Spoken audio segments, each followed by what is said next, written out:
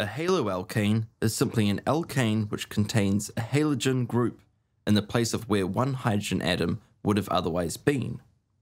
A halogen group is simply an element from the final group of the periodic table. In level 2, the most common ones you'll be dealing with are chlorine, fluorine, and bromine.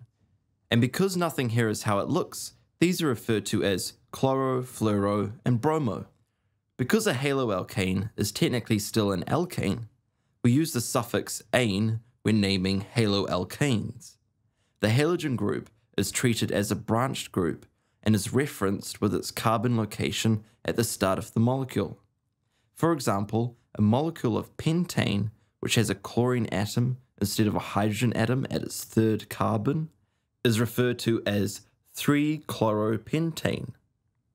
There are 3 different kinds of reactions that haloalkanes can undergo: 2 substitution and 1 elimination reaction.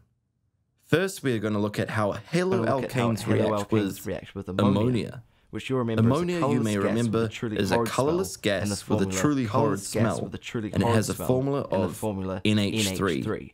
Let's look at the reaction of ammonia and a simple haloalkane, like chloroethane. Do you see why this is counted as another substitution reaction? Do you see why this is counted as another substitution reaction?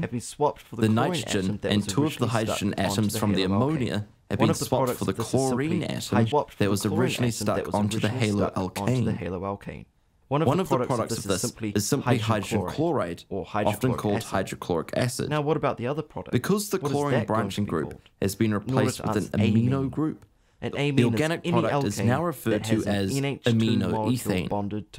Haloalkanes also react with potassium hydroxide, KOH, but depending on the conditions of that KOH, we can end up getting 2 different types of reactions, and therefore 2 different types of products.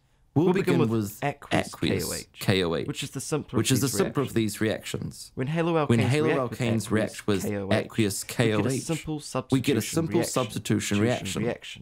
Here, we'll look at how chloroethane reacts with aqueous potassium hydroxide.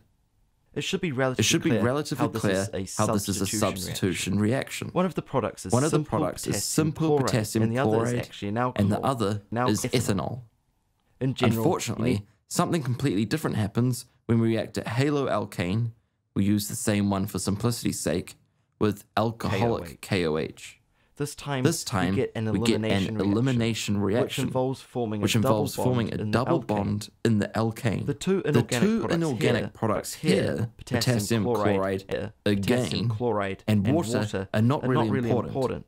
What is important is for you to realize what has happened here in this elimination reaction. Firstly, the ethane has lost a couple of things. The chlorine has gone, and so has one of the hydrogen atoms from the left-hand carbon. Then a double bond has formed between the 2 carbon atoms, which means that instead of an alkane, we now have an alkene. We're going to discuss specifically, we have ethene. The difference between alcoholic and aqueous KOH may not seem important, but as you can see, it creates a massive difference in the products. If you have trouble identifying the difference, remember that alcohol eliminates, in the same way it eliminates brain cells if you drink the night before an exam.